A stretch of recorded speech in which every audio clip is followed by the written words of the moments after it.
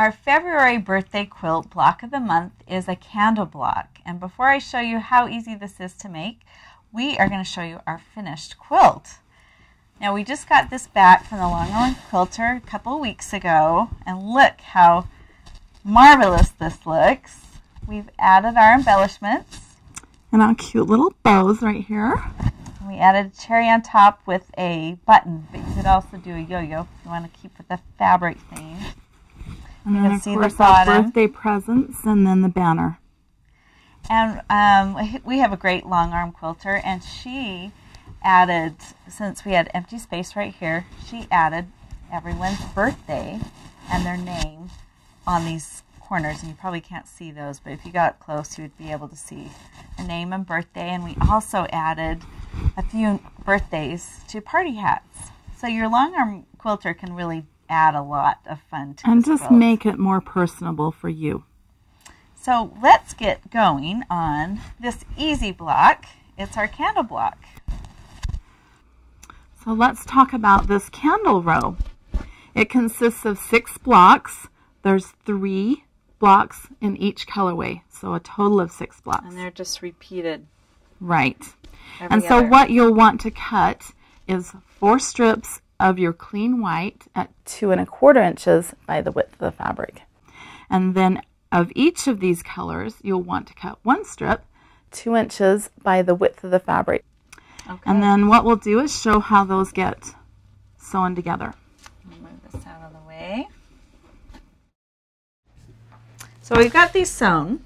Yes. And we've already got this section, our first blocks, cut out. Right. So when we're sewing these strips together, we use a 1/4 inch seam allowance. And then one of the things I like to do when I'm pressing is to make sure I press to the dark side. Okay. And I like to, when I'm doing strips like this, I like to sew two together, you know, get a good press and then add.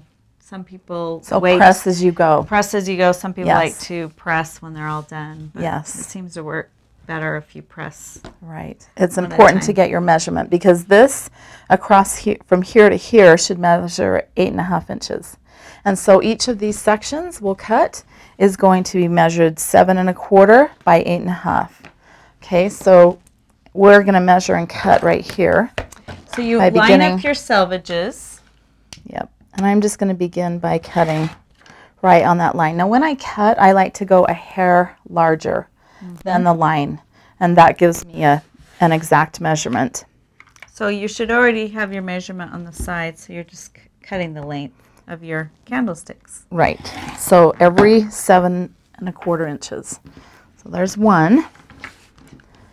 And then let's get this other one lined up here. If you have to, you can square up again because you've got plenty. And let's do another one here. And then we just need one more. Remember, this is 7 1/4 inches. And just go a hairline bigger. So we only need 3 blocks. You can see that we've got a little extra. So you can do another block, make a cute little label for the back of your quilt. Always need to label your quilt, don't you? Yes. All right, so we've got 3 of these, and we're going to begin by lining these up. And really what we're doing, this is how they'll go. And you'll see by the layout of the quilt picture that there's sashing in between each of these. But we're just going to do the 6 blocks, and so to the top of each block, we're going to have a 1 3/4 by 8 1/2 inch strip, which we've already cut. You'll have 2 strips of 1 3/4 by the length of your fabric.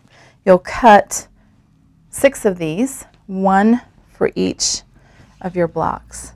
So you'll want to make sure that these are going to the top in the direction that you need them to. And what happens is we'll have sashing up here, and then just before you take it to the quilter at the very end, when we're putting the sashing together, we'll do the flames, and we'll be talking about that next. So let's go ahead and sew all these. Again, it's important which side of the block you put this. Correct. If you want it in the same order we have it in. So, all right. Okay, we'll take it to the machine and we'll sew our strips on. So we've sewed our blocks. Yes. Now we just need to give them a good press. We'll just press them, and really the last thing we're going to do is do the flames. So I'm going to grab the quilt. So Okay, you can just see finishing how these. we finish up our row. We're actually not going to assemble it today. And then this, you can see how those go right there. So your blocks will go on like this, and then once we assemble the quilt, you'll have your sashing on the sides and on the top, and that's actually when you are going to put your flames on. So you're going to save these for later. Right. And so there's several methods. Just use your favorite. You could needle turn them under. We're going to show you how to use interfacing. So we have a lightweight interfacing, and if it is sticky on one side, you'll want to put that together with the right side of your fabric. Because you're going to turn it inside out. Right. But first off, we'll just take this and we'll trace through onto our template on our line. All right. So you can see where we've traced, and it takes up less space if you can keep them together. And then of course your tracing line becomes your stitching line. And you just stitch from one end to the other because we're doing the interfacing. Correct, yes. Okay. And so let's go ahead and cut them out. I've got one here already. If you want to cut that out. Just leave a little 1/4 inch or even less. I'd say 1/8 of an inch. These are tiny, and you could even use pinking shears if you wanted to get right in there, so that curved edge will be nice when you turn it. And then you'll just grab this little part right here and make a slit, and then you're going to turn it through that slit. So I'll let you do that. Turn it with either a chopstick or something that will get your edges in. These are little. So they're tiny. You can watch TV and turn your Yes. And we're doing 19 of these.